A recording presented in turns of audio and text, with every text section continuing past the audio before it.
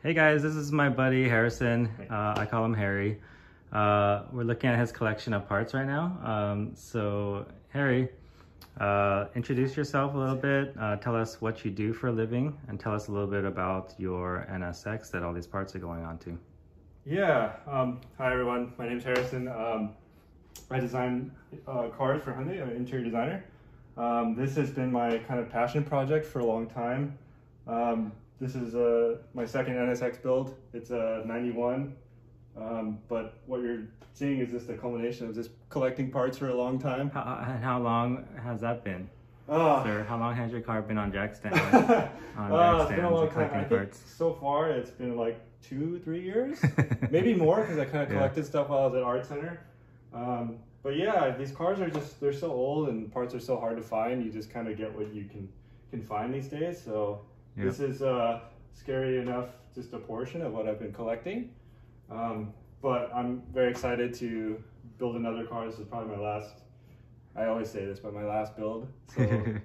So yeah, really excited to share these parts with you guys and hopefully give you a better understanding if you guys were curious about some parts.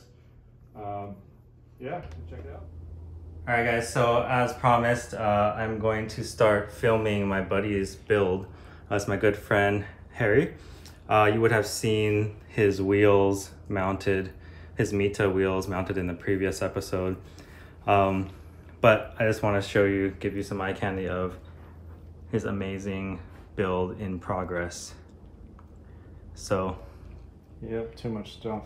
Here's the man. Hey, how's it going? So these parts speak for themselves, but all of it, most of it's brand new besides the exhaust and the wing pretty much. But this is gonna be a top-notch Spoon GT build. So I guess we'll just go one by one. Let's start with the major stuff.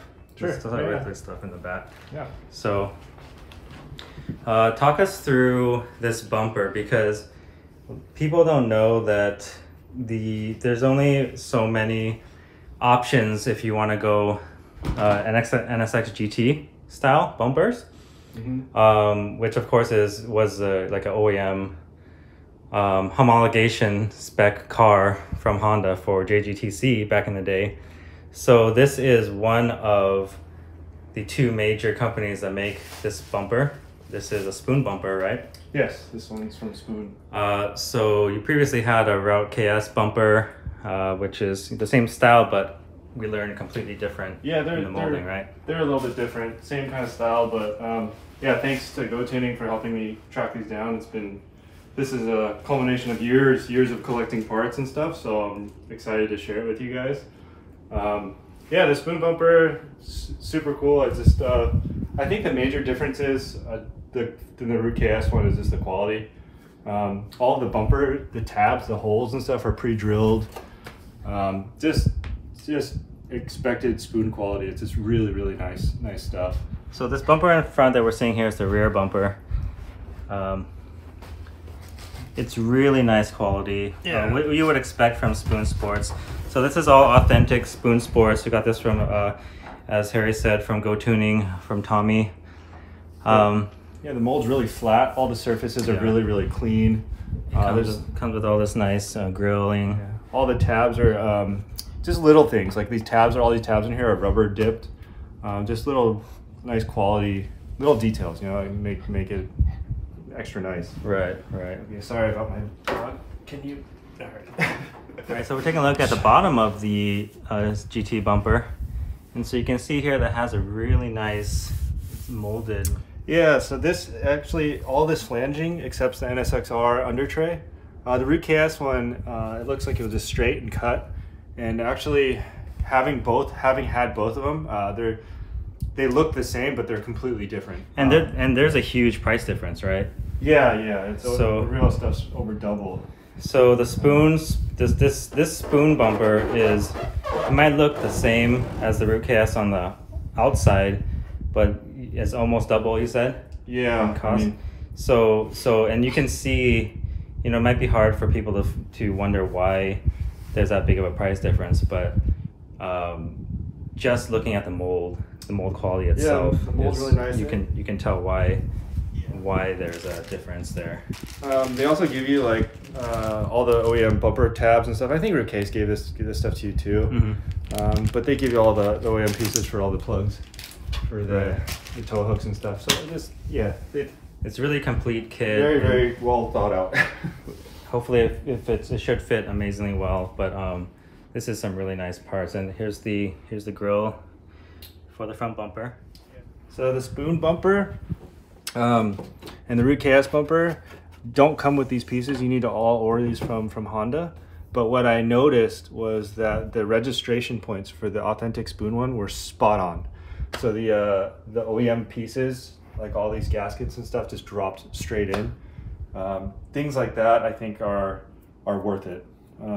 But that's subjective too, so to each their own. But I like stuff like that. It really comes into, you know, obviously, so the Rootcase bumper is a lot cheaper, a lot more cost effective, but it really just depends on how much, you know, what kind of fit and finish and quality you're looking for.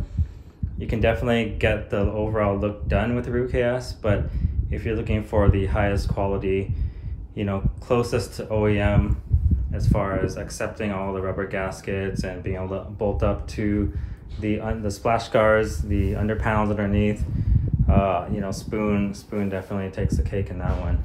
There's also, if you look, it's kind of subtle, but I think it's the difference between a donkey and a horse. The molding for the OEM flanges in there. So all of the factory bumper had a plastic piece. It's two pieces, but you can see this mold captured everything. Yeah. So you know where to tape it off, where to basically black out the graphic. Yeah, it's very thoughtful, very, very thoughtful. Really and nice. Designing cars from an OEM perspective, I certainly appreciate all this detail.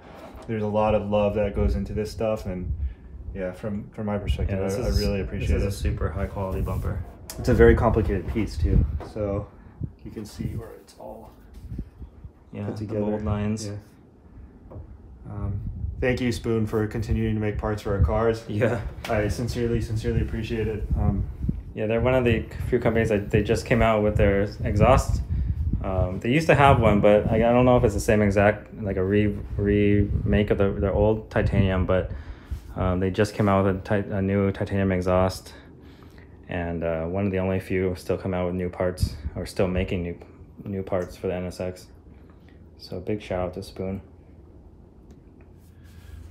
So we're just looking at the quality of this. This is the inside of the bumper, and you can see, you know, how many different pieces they had to mold to get to even have this piece come in and make this shape right here. So it goes all the way across, you know, to allow you to bolt up the plastics underneath. And then we just noticed that there's even, maybe hard to see in there, but that dark area is a kind of a reinforcement that spans all the way across. You can see it down there.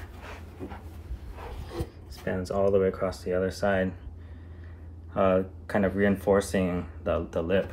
So that's a really nice touch. And this is just a beautiful mold. It's a work of art. Yeah, I think, you know, looking at it, the more you look at it, I think the more I really appreciate certain things. Like this is all trimmed out very, very nice. Yeah. It's got even a relief, you know, like an offset. Attention to detail is very, very good. Yep.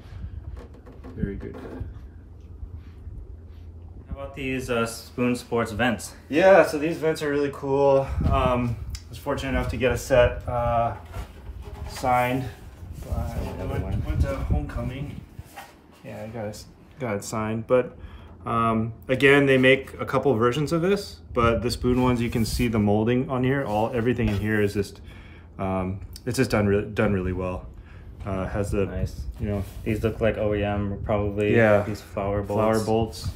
But yeah, I got that signed by Ichishima-san himself at the Homecoming 2021. Is it? That's last year. Yeah. Yeah, 21. Well, thank you. Yeah. Thank you for making parts. Yeah. Unfortunately, it didn't have the bumpers in at that point, right? Yeah, You could have waiting a long time, brought in the sign. It's okay. I mean, To be honest, I've been collecting parts for a really long time. This is my second NSX build. This was off of my first car, my red one, my 91. So I still had some pieces that I've been holding on to for a long time. But I'm really excited to be back and hopefully build a nice car. Yeah, so let's go look at your other major pieces here. Let's look at these headlights. Yeah, this is the NSX-R headlights. So these are brand new, spanking new. And all of these parts, these bumpers and all the spin and supports obviously are brand new. These are brand new OEM NSX Type R Championship White HID facelift headlights. So they're never been mounted, fresh. And this is how they come bare from the factory, but Harry painstakingly sourced and tracked down every single gasket, bolt, cover, bolt.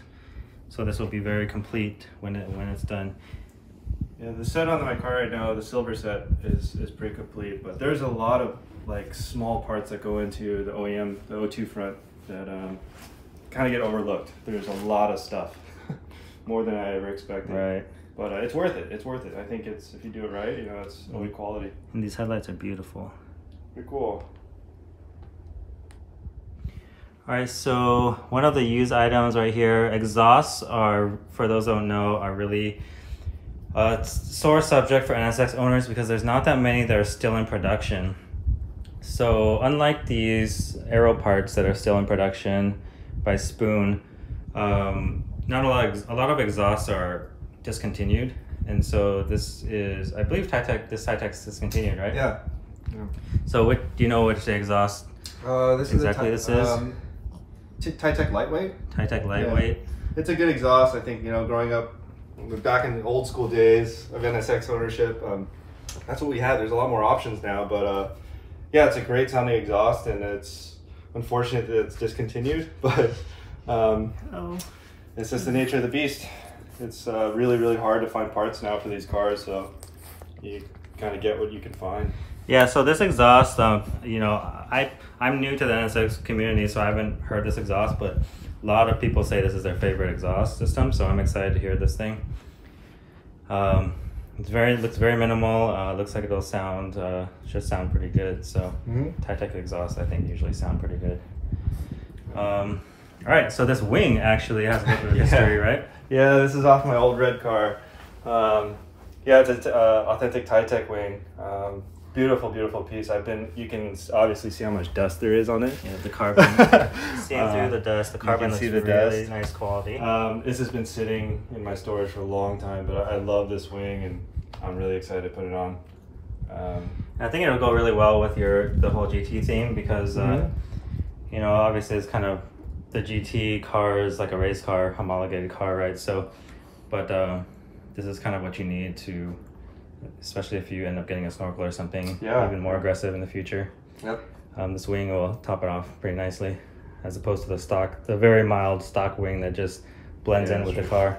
Yep. Okay, so we have JRZ, well-known high-end suspension.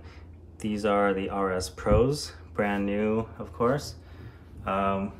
Ordered these through Formula S, right? Yeah, I got them through Formula S. Shout out to Alan and Chris. Thank you very much for bringing these in. They've been sitting also, like a lot of my other parts, but hopefully they'll get on the car soon, and yeah, put them to use. They're great. I had JRZs on my old car and just fell in love with the ride quality and the just everything about them. They're just phenomenal. So had to get them again for this build. And these, I think, have the extended lines, right? Correct. So the NSX, if you get the RS Pros, they usually supply a little bit shorter line, so you want to make sure to get an extended line.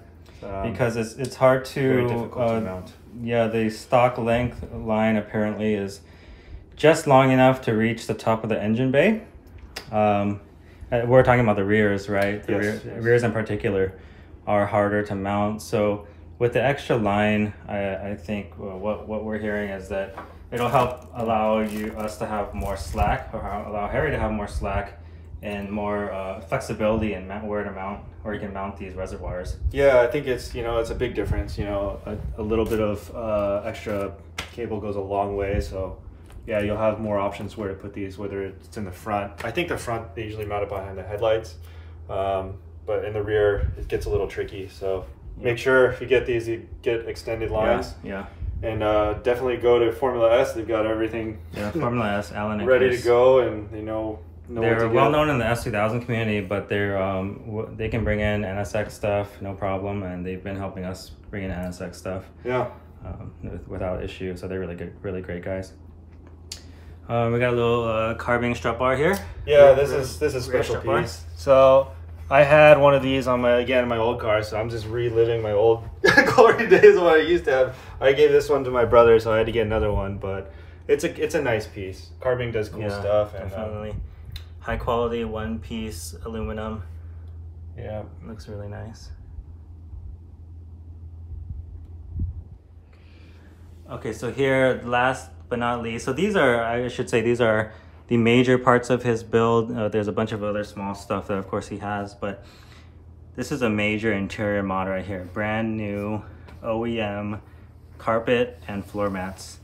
The carpet is US spec, right? Yeah, this is a US spec red carpet. So it's US spec red carpet, obviously, because you need it, because the cutouts for everything are like what you need to be on the left-hand side.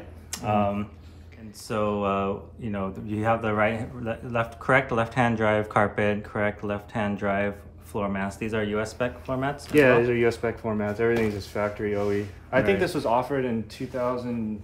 I'm not sure. I think fixed headlight up, you could option it with a red carpet. They had like yellow, blue, I think. Right. So there's and these pieces in plastic are the center console side, the sides of the center console, brand new.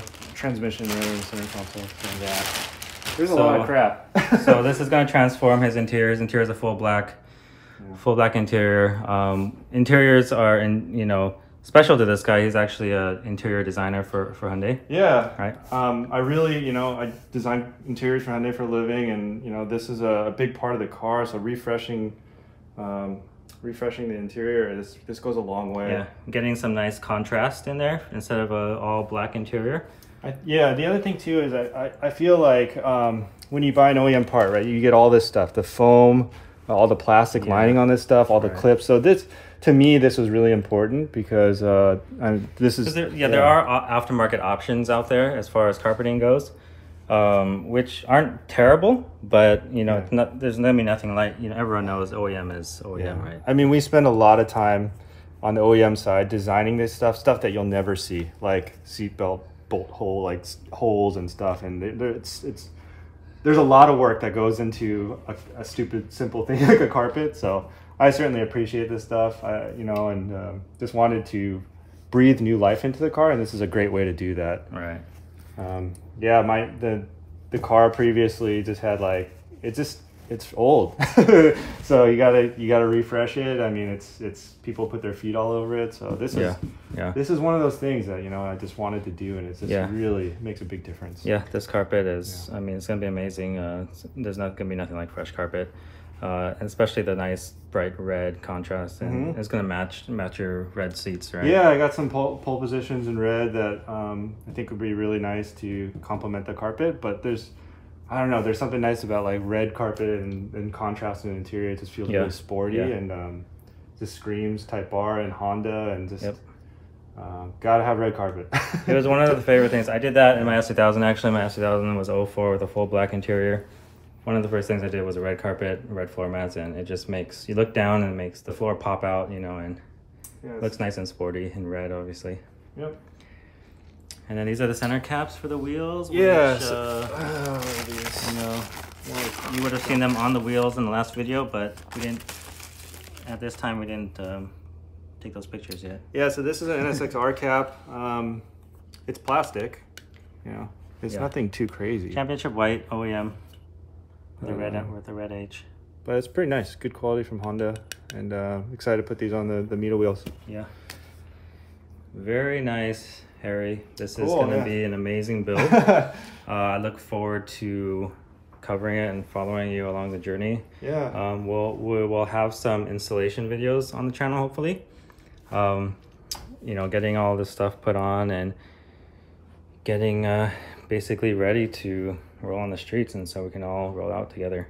Yeah, thanks for having me on your channel, and this stuff hasn't seen the light of day, so I'm excited to share it with everyone, and Yeah, this has been a very actually kind of secret build because like, you know, even our friends that we meet up with, you know, like Tony and Dennis, they haven't even seen your car, right? Yeah, I mean, it's just in the garage, kind of hidden garage, away, waiting. Busy with life, you know. Waiting for all these parts to go on. So we'll get there. Basically, Harry has almost everything needed, you know.